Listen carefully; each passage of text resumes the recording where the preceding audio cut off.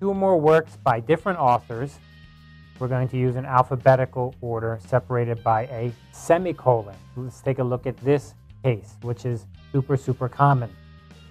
Several studies, parentheses,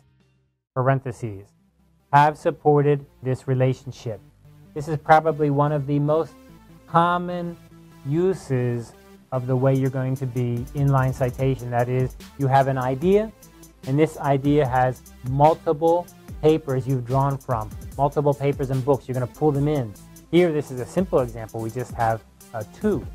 But in reality, most of your writing, you're going to have 5 or 6 because you're doing your literature review. You're taking many ideas. You're putting them, the main things together, like a kind of puzzle, like a block, right? So in this case, how do we put those together? Because we have one paper from Miller and one paper from Shafransky and Mahoney. So how do we put these together? We're going to use alphabetical order. So that is M comes before S. That's the way we do it, not by date. Because look at the date, 1999, 1998. 99 is later. We're not doing it by date here. We're doing it by the name. These are different people.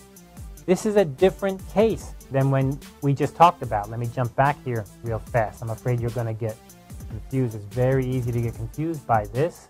Jump back, go back a little bit. What was this case here? This case was one author, multiple papers from different years. Same author, multiple papers from different years. That is quite different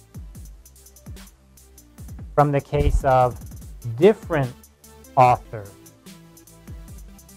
One author, different authors. Okay, so keep that in mind. Let's look at a special case, such as this. Special case is supporting work. You can say, see also. How does that work? Let's look at this example. Minor, 2001. So here we have an author. We have a date. Here we have an author. Here we have a date, comma in between. Here we have an author. Here we have a date.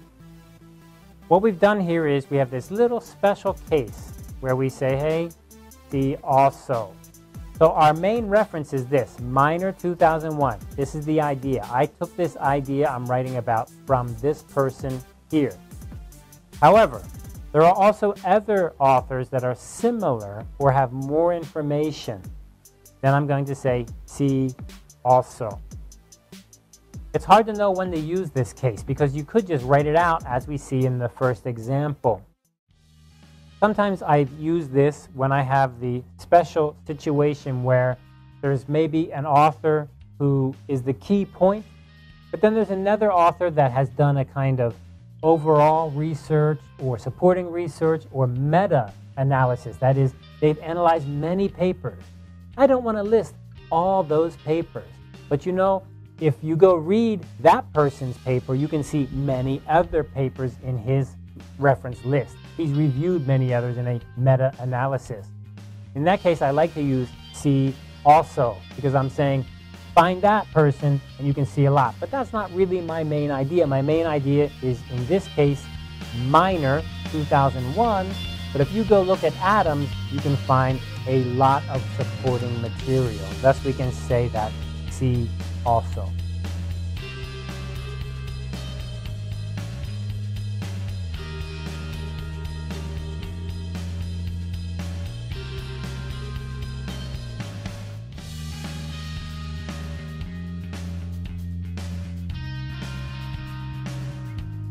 Okay, secondary sources. What is a secondary source? A secondary source is a special case where I am reading a research paper or I'm reading a book and I see an idea, and that idea has a reference and it says that somebody wrote this idea, but you know what? I cannot find that paper. I cannot find that original book. Let me see if I can draw that to be more clear. So let's say there's an example. I'm reading a research paper. And inside this paper, there's an idea. We're going to call it idea A. It's a great idea, A. And this idea A has a reference, and it's Smith, 1905.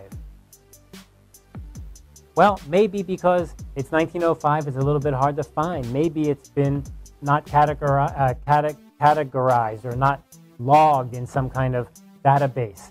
Maybe it's in a special library of special books, and there's no list I can find, and I cannot get to that library. What do? So I would like to cite this. I would like to, in my paper, write Smith, 1905. But I need to get more information, don't I? In the next part, in the next lesson, we're going to learn about the reference. And when you write your reference list, you need to have things like the name, the year, the publication date, maybe the publisher, the page number. You need to have a lot more information. Where do you get that information from? You need to go to the source, the original, the source. What if we cannot find the source? That's this case. Thus, in this situation, I cannot find Smith. But I can find this research paper here, and this research paper is by Evans. And this research paper was published in 2015. And this research paper I can find. But this one here I cannot find. So what can I do? This is called secondary source. Smith is the original source. Evans is the secondary source. The secondary source, not the original source. So what can I do in that case? Well, I'm kind of stuck. Now, APA is very clear about this. You should find original sources. When you are reading a research paper and you see an idea and they reference someone like Smith, you should not copy that and say, oh, this is just like Smith's idea. No, you must find Smith's paper. APA is very clear, and so is MLA. You should not copy other people's references and just write down the idea from another paper. You need to read the original paper. You need to find it. However, if you cannot, really you cannot, you can then use it as a secondary source. But this is highly discouraged. Absolutely not a good thing to do very much. Maybe just sometimes. I have to tell you that I've been in defenses of dissertations and a thesis where a reviewer will ask, or a committee member will ask the student presenting, this reference, what is this from? What does this mean? Did you read that paper? And the student will be put on the spot and say, well, no, I didn't really read that paper. I copied it from another paper. This reference was copied from another paper. And then once this happens, the committee member is very easy to say, well, how many did you do that way? Did you read any papers for this research? And things get sticky very fast. Very dangerous thing to do. But the APA does have a way to do this officially, and that is right here, as cited in. So in this case, Allport's diary, I would like to cite this, but I cannot find it. However, there is another person, Nicholson. He wrote about Allport's diary. So I can cite Nicholson, 2003, as cited in.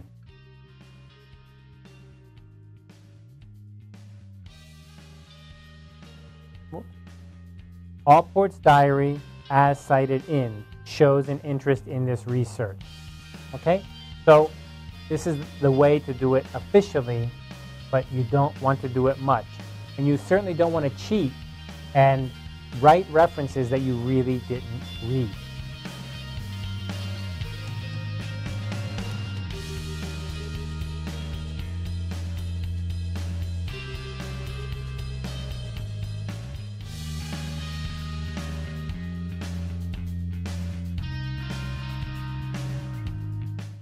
What about classical works? That is, ancient works or works that are very common that everyone has cited before or is just commonly known. These are often called classical works. In this case, you can use the year of the version because there's been so many translations or versions, or you can try to use the year of the version and the original date of the publication. For example, this is a Greek philosopher, Aristotle. Here we have Aristotle, comma, translated 1931, or James, 1890, and the translation is 1983. Those are going to be more uncommon, especially for scientific research or humanities research related to business, but it'd be much more common in research in language literature area. Okay, let's go ahead and take a look at this source information. When you cite a source, you can indicate the page number, the chapter, the figure, the table, or the equation. So for example, when I'm going to cite something specific, here is Centers of Disease Control and Prevention. That is not an author because the author in this case is not a person but an organization. So I go ahead and cite that. Comma, the year, and then comma, P10, which means a single page. 1P means page 10. 1P means one page, and 10 means the 10th page. Shamamura, 1989, chapter 3. So in this case, I'm citing the ideas that are all inside chapter 3. So this is probably a book from 1989. What if I have personal communication, such as emails, letters, or conversations, or memos? We can go ahead and put that into our papers also. So for example here, T.K. Lutz, this is the person who sent me something. What did he send me? He sent me a personal communication. So I go ahead and I write personal communication, comma, what's the month, April, 18, comma, and year. And here you can see that the month goes first and then the day goes second. Month, day, comma, 2001, and that's the year. So pay attention because in different styles this can be quite different. So in APA it's month, day, comma, year. Clear this out here. V.G. Nagin, Personal Communication, September 28, 1998. Again, month, day, year with a comma. And here we have the person's name, and we're all inside the parentheses. Here we're outside the parentheses, which is okay because that's the author of it. That's the source of the information, the person. Lastly, we have something called the DOI, or the Digital Object Identifier. And the Digital Object Identifier is something that's kind of new. And it's a way for us to cite information that is findable or discoverable on the internet or through databases. And of course, the idea here is we want to have a number so that we can find information in the future and that location does not change. Now, it used to be everything is on paper, the paper is bound in a book, the book is put in a library, it's put on a shelf, and people in different libraries around the world would be able to find it because it has the same name, the same volume number, the same issue number. That's still true, but because everything can now be converted to digital, we would like to have a location we can find these, and that's called the Digital Object Identifier. Now, we're going to look at that a little bit later when we look at some examples in the reference list. You won't be using that so much in the citations, which is inside your writing, inside your sentences. But you possibly could in a special case. Okay, so that kind of wraps up those rules. Again, the APA is kind of overwhelming sometimes.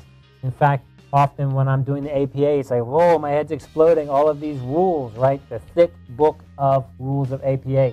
But it actually can feel good because everything you need to cite has a rule. You just need to check it out and make sure you're following the right one. Don't make it up. Follow the rule. Good luck with your APA references.